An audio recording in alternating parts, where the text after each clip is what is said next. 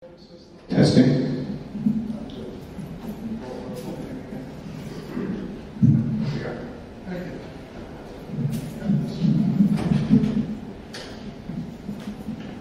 Okay, well, that's better. I'll be too loud. Okay. So I don't know if I completely answered your question, but I can tell you that the data that flows through here is encrypted. All right. Well, perhaps, but typically they're on the move quite a bit too. But you're right, there is some element of risk there. Some of the problem in doing that is that it's bursty transmissions. They're not on there. Yeah. It's a short burst from each channel. That's there for a second. And it's gone. That's a very good point. Okay.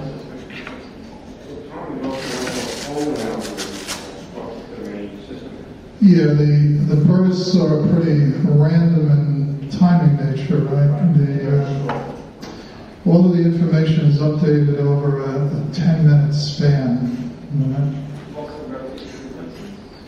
That's rotation. See? It doesn't rotate frequency. No.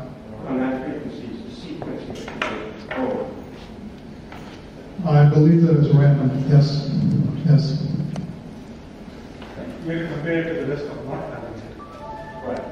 There'll be some risk of having it, but there's a risk of not having it. And the risk of having it, you know, into a triangular is very small. But if not having it, Free triangulation at the molar site, that is quite unlikely. But the main risk, I think, is getting The command posts. getting signal from the satellite, which might need to take this up. Or just have something like single room, let's get the station signal on and try to identify the stream and decode the stream, then you have to do it all of it. right, that's why it's But then you Well, that would be a difficult challenge. and probably also the identification of the car is because the satellite signal is quite strong. That might be much higher risk than this individual soldier. That's why it's incredible.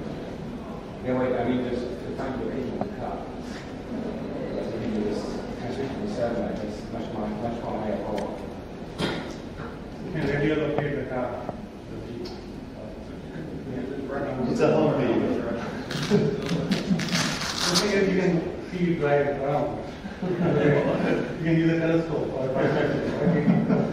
Please continue. Okay.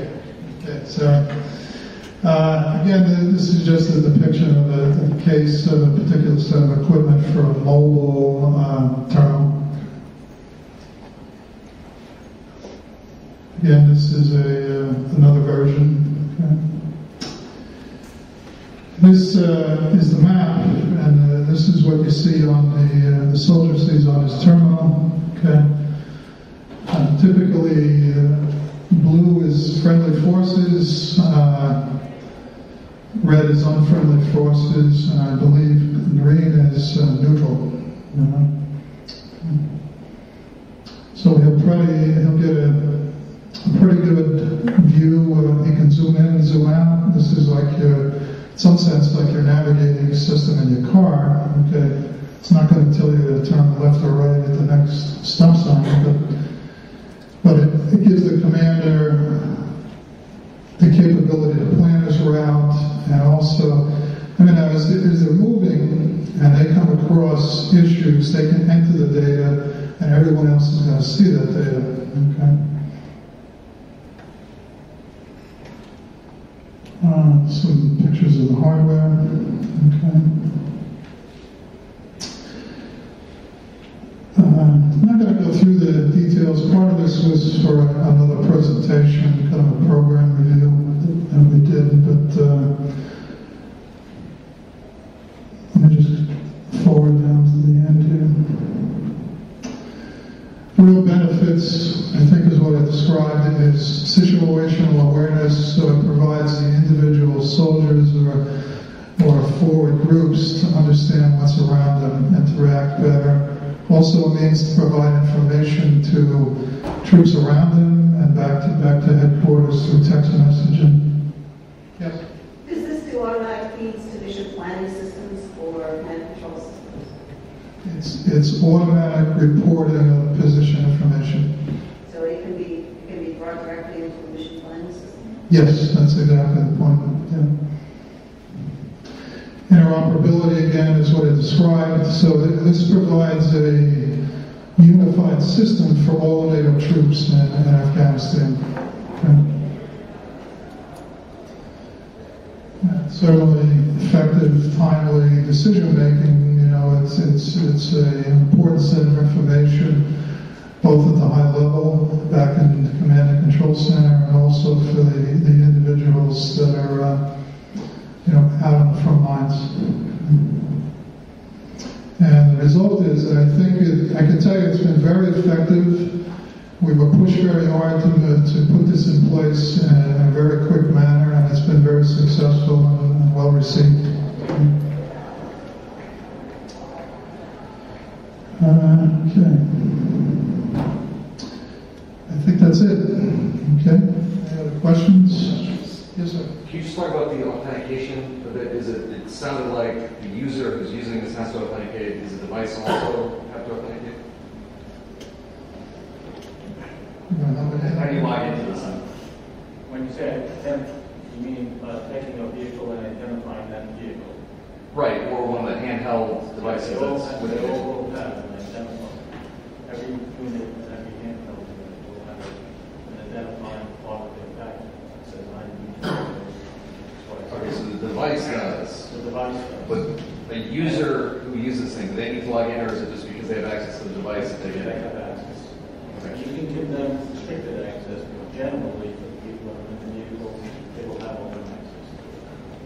Okay. There is a set of passwords and authentication, but it's really within the device itself, I think. Okay, thank you. Right? Any other question? Tom? Yes, sir. Is part of, you mentioned the mission secret part, is it possible to upload things like satellite, recent satellite imagery through that as well, so that that's visible as well? Within the command center, which is a part we're excluded from, we exchange in the equipment, the network we provided. But yes, I'm sure they take inputs of all kinds from all sensors around the country. I'm sure from UAVs, from satellite imagery, from local intelligence, whatever sources there are, can be inputted into the system and then provided to all the users. Okay? Okay, thank you.